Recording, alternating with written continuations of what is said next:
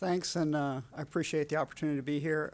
Talk to you a little bit about the work we're doing. I'm going to try to give you sort of an end-to-end view of sort of what our motivation is, and then what we're actually doing in terms of implementation, and some ideas about where we hope we're heading with our program. Right, so motivation for the NRT program overall and NRT implementation. A little bit about the work we've done to broaden participation in STEM graduate education at the University of Oklahoma, and to think about the problem more generally. And then some issues about how to tackle this idea of convergence around the science issues that we're interested in. And sort of that's kind of where we're headed. So imagine I'm sort of talking to the converted here, but we see a lot of evidence in the literature repeatedly, continuously for decades about the value of interdisciplinary graduate education, particularly for my interest relative to environmental sustainability and sustainability issues. Right? It seems to be a topic that really lends itself to interdisciplinary solutions. But we also see, and we see that evidence that the people who would hire our graduates also want us training students in this way, right? And the people that would fund our science want us training students in this way. And so this seems like the perfect opportunity, and right, everybody would obviously be doing this, and there would be great models out there to do it, and we know that that's not the case. And so we wonder, really, what are the limitations on those sorts of things, right? So we have all of these great sort of lessons learned that came out of the IGRT programs, and I can say that at this point I've learned a number of these lessons myself over and over again, and they do resonate with me, right? So these are good points to take home. But we also have institutional challenges, right? And so this is a special issue in Nature from a few years back, and I just pulled this one quote out of here because it suggests that you need to sort of build a new infrastructure in order to do it well, right? So that the sort of traditional academic structure is a problem for interdisciplinary training. And then out of the recent Convergence report, we see sort of the same thing, right? So science education still fits awkwardly into academic structure that is layered and discipline-based, right? And so in many ways what we're trying to do is solve this problem, right? We know that we have this conflict. And so our effort to do that is this NSF research traineeship program. It's called Aeroecology as a test bed for interdisciplinary STEM training. I'll talk a little bit about what aeroecology is and sort of where we're headed with that and how we're going to train students. For right now, you can just think about all of the, so most animals fly, right? That's something we don't think about, but most animals fly. The reason they fly is because the airspace is very important habitat. It lets them do things that you can't do otherwise. And think about all of the things that we increasingly use the airspace for, right? And so we have the ecology of all these animals, which is evolved to use that space. And now we're realizing, hey, that space can be really valuable to us for a whole bunch of other reasons too, and that sets up its own conflict. And I'll talk a little bit about that in a few minutes. But first, I want to go into the training program a little bit. Here's our team. Meteorologists, geographers, anthropologists, communication scholars. And I also want to point out, I mentioned the sustainability of the curriculum. So the way that we're going at this issue is that we also have two other institutions that are partners. So Jeff Bueller, right here, is at the University of Delaware, and Matthew Vandenbroek is at the University of Nebraska, Lincoln. And so what we're doing is, and this was our proposal, and I think in part the reason we got funded was we said we were going to build a curriculum at the University of Oklahoma to train our students, and then we were going to port that curriculum to the University of Delaware and have their faculty implement it there. And then we're going to move that curriculum a second time to the University of Nebraska, and we're going to have them implement it there. And I think the panel said, no way, you can't do that. And so I think they're interested in seeing what happens to us, in part. So I'm still here. So we did it at Delaware this year, and I'm still alive. So there we go. I'm going to start with the coursework certificate program, and so our major sort of coursework curriculum is offered as a 12-hour certificate program. 2 courses in the fall, 2 courses in the spring. It's based on a cohort model. So we would like all the students to come in at one time. And we sort of divide it up into sort of 2 core types of content, right? So we have the content areas which are around social science, sustainability, and Earth observation data, right? So open source Earth observation data, and sort of using those 3 elements to do innovative science. And then the other piece is around collaboration, which we think of as team science, and then specific training about interdisciplinarity, like the lessons learned that come out of previous IGERTs, right? And making sure our students are aware of that, and making sure that they sort of understand that when they get sort of they feel tension between, let's say, their disciplinary department and the interdisciplinary program, that like, okay, that's this lesson that comes up repeatedly. There isn't an easy solution for that, but at least it gives you some context of sort of what you're going through. And then the science communication piece, right, which we integrate into both in written and oral communication into our certificate program. That didn't come out very well. The idea for the Earth observation data as the sort of organizing piece for the data science came out of an Office of Science and Technology Policy report, just suggesting that it's a national need to take data that are being produced by investments in infrastructure that we've already made that are underused, right? So there's all this open source data that we're collecting. It can be used for many purposes. It's often only used by the discipline that created the infrastructure for it, right? But it's useful for many disciplines, but most of those disciplines don't know that the instrument is out there or understand how the data can be useful for their applications, right?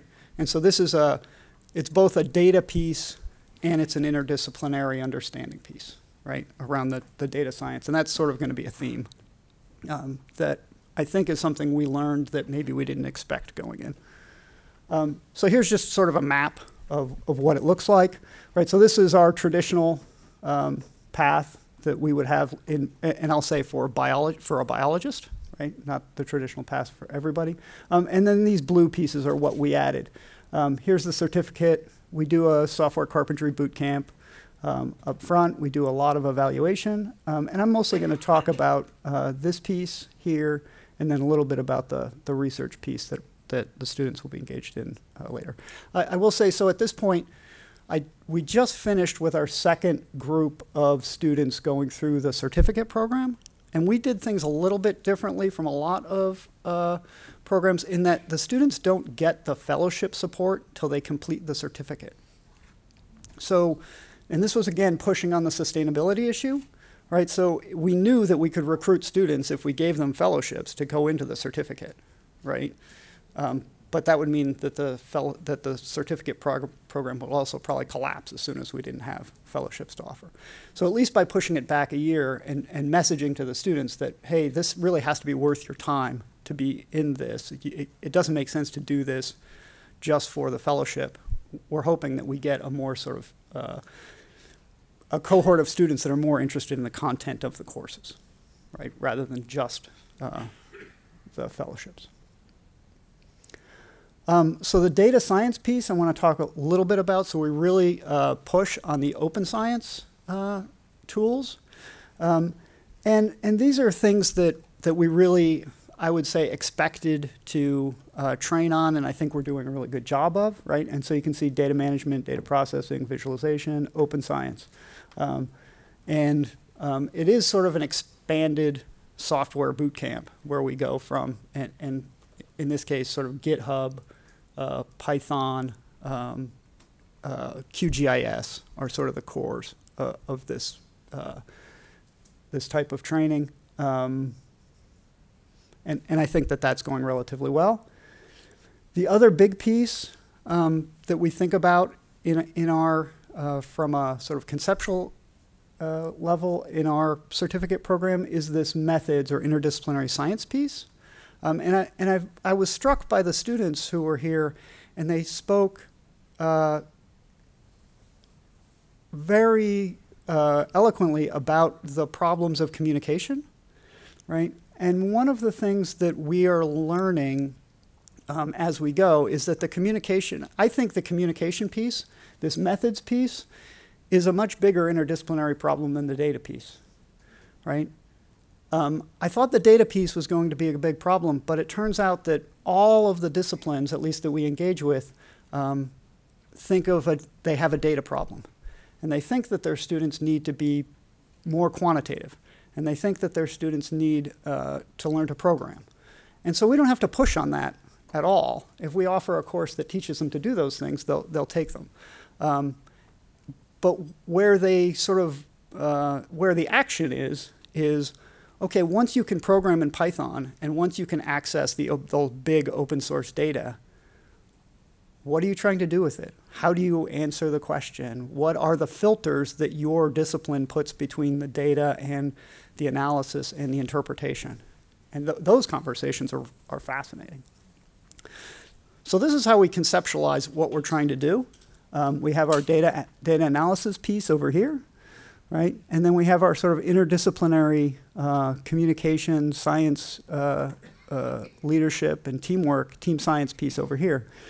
And we're in this bubble that we create where we're creating our sort of T-shaped or comb-shaped researchers, right? And those things are all influenced by the institutional setting, so that bureaucracy. Publication outlets is one thing we're finding is an interesting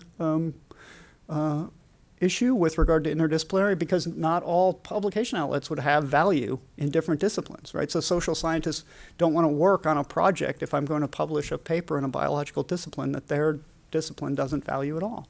And research funding. Sometimes what we mean by interdisciplinary is not what funding agencies who are funding things that they say are interdisciplinary are actually looking for. And so you have these passive and active barriers that influence the bubble that we can create for interdisciplinary research, right?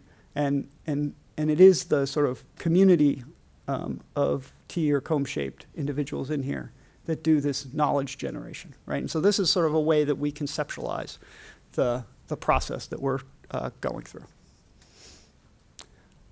We do have evaluation data. So these are just for the first year. And I'm not going to claim we're successful, but I am going to say I was very happy to see the lines going in the right direction. Okay? That's all I'm going to say. The lines go up. Okay, so we're not making the students worse. That's all I can. That's all. We're not making the students worse than when they started. Okay, and that is something.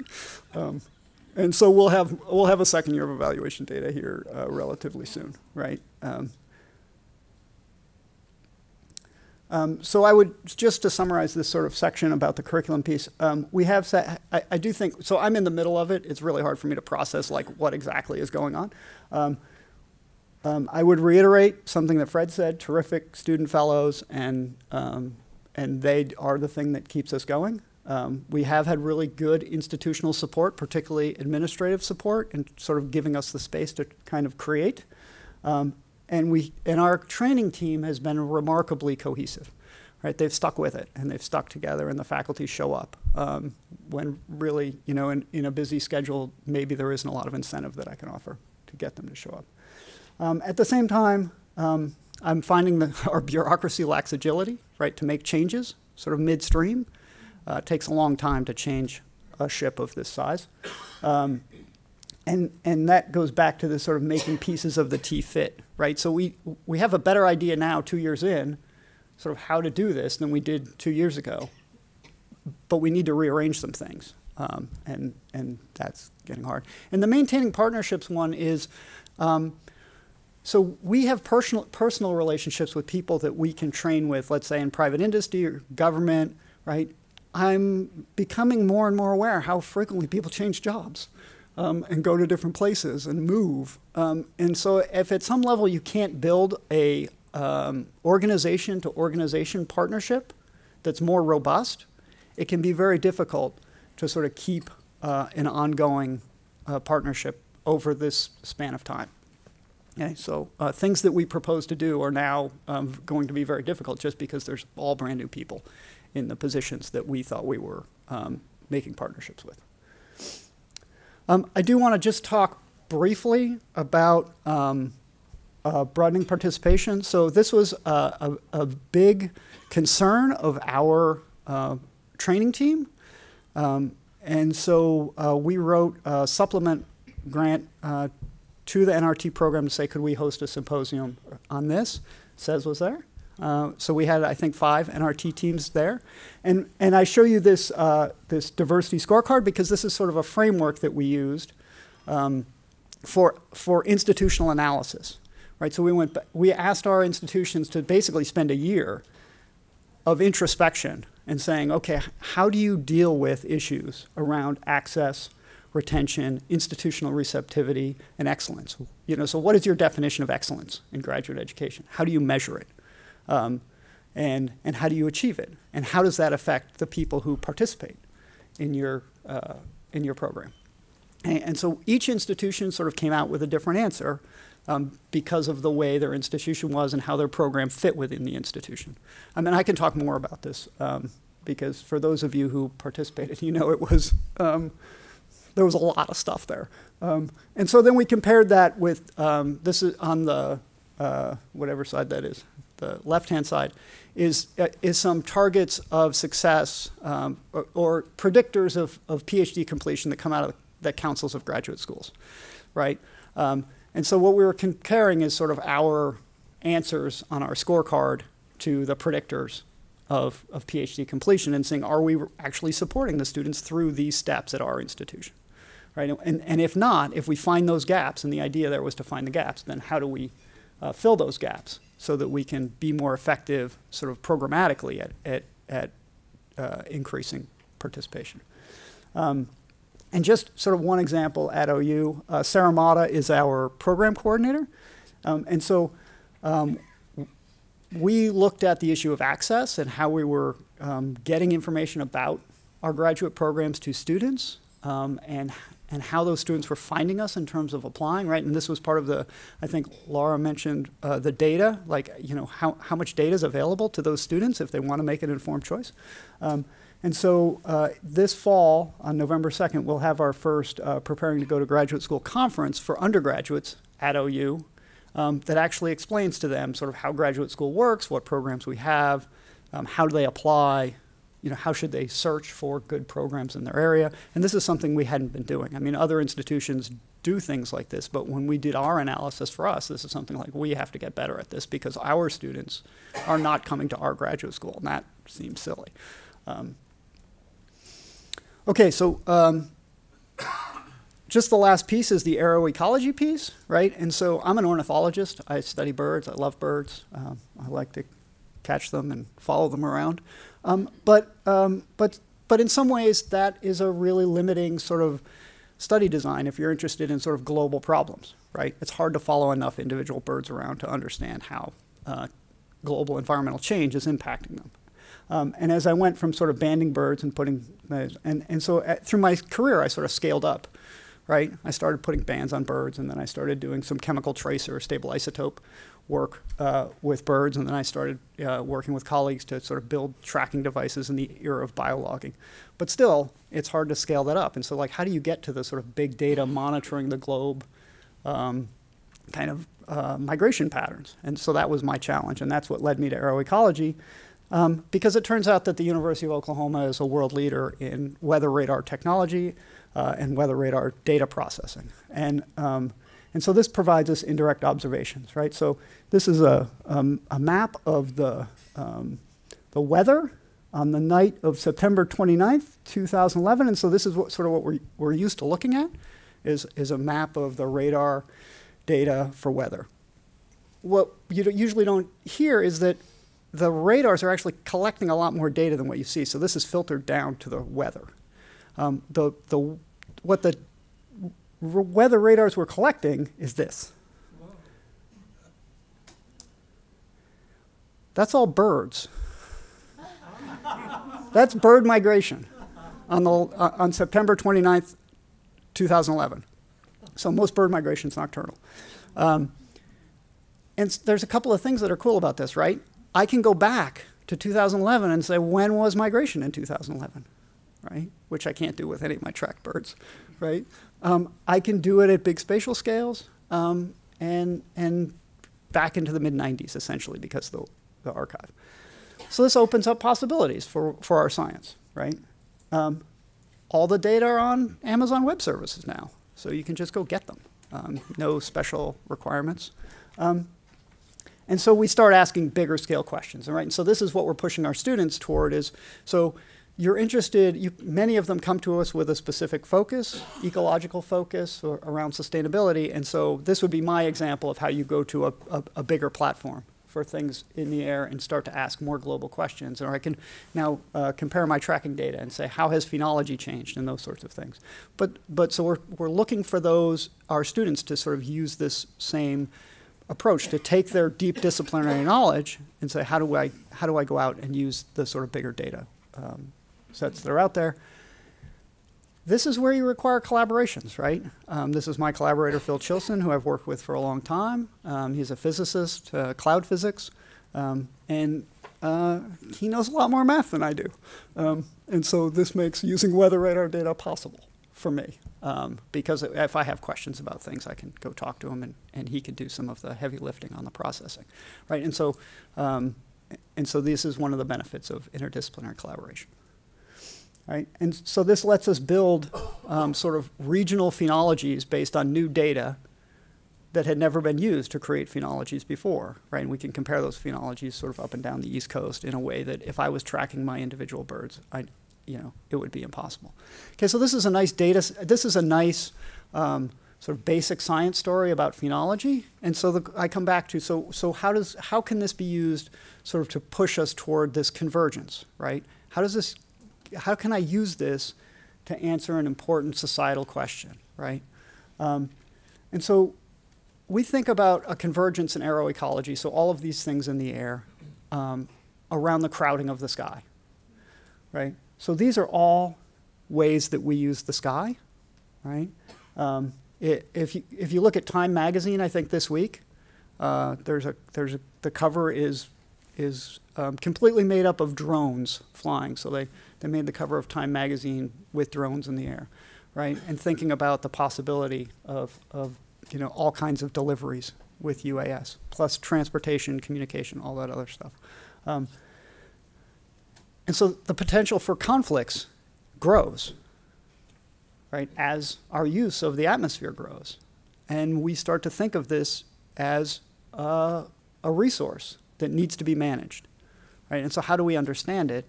And then how do we come up with sensible policies around managing it? And that requires our basic science, but it requires other partners as well, right? And so this is just out of a paper in bioscience where we talk about flight safety, collision risks, the potential for sort of nuisance pest control, and all of the partners, crop damage, all of the partners we would need to start to manage those types of interactions of all of the organisms that are using the airspace primarily to get to where they're going and do what they do. And so that's something that we're interested in expanding on. If I see the sort of growth of our program, it's in this sort of applied aeroecology, and how do we build partnerships into the other sectors of the economy, I'll say. Okay, so my takeaways. I think interdisciplinary graduate education is critical, right? But it's critical also for this culture of convergence. If you want people at your institution who are willing to reach out beyond the walls of the academic institution and work with those partners and respect the values that come with those communities, you have to do this type of training, right? At the same time, our institutions are maybe not built completely for that. And I think centers consortia, federations, are a way to sort of to be within the institution, but to have a separate set of rules that are more flexible and allow these sorts of things. I'm hoping at the University of Oklahoma, the Plains Institute, which is brand new, which is me right now, we'll have that sort of culture, and we'll be able to implement that sort of process. I guess I'll wait for questions. I just wanted to point out that we are running, if you want to learn to use radar to answer biological questions, let me know. We're going to run our second training school this summer. Thanks.